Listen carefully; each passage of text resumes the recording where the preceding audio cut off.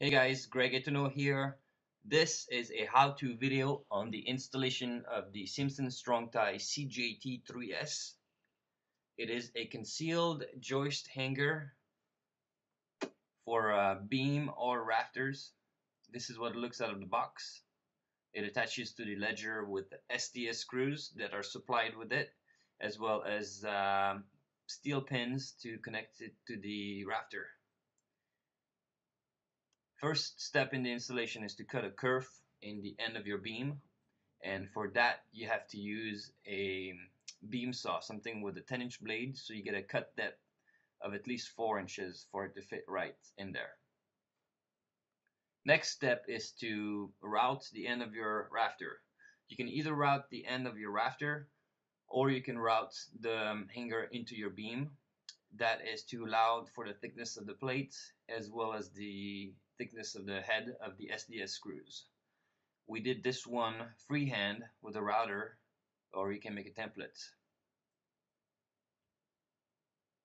Next step is to drill the sides of the rafter for inserting the steel pins. That is what is going to connect the rafter to the hanger.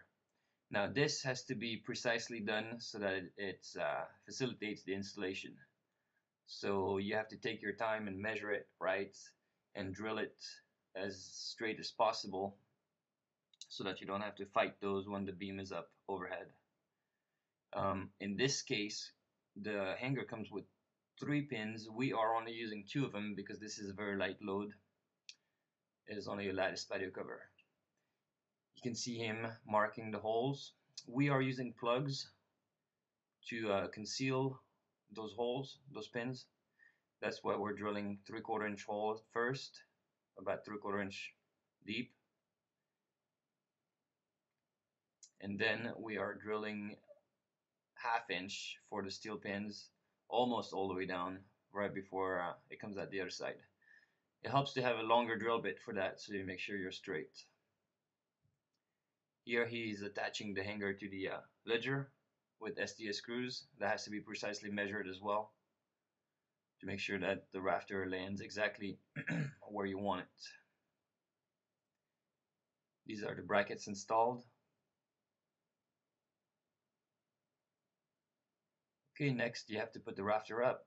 For that you have to install the top pin into the top hole and then slide it onto the metal hanger, and you can see you can kind of wiggle it out with an angle and then drop it in there.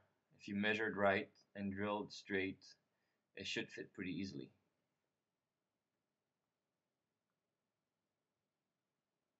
When it's in there, you can lock it in by inserting the pins.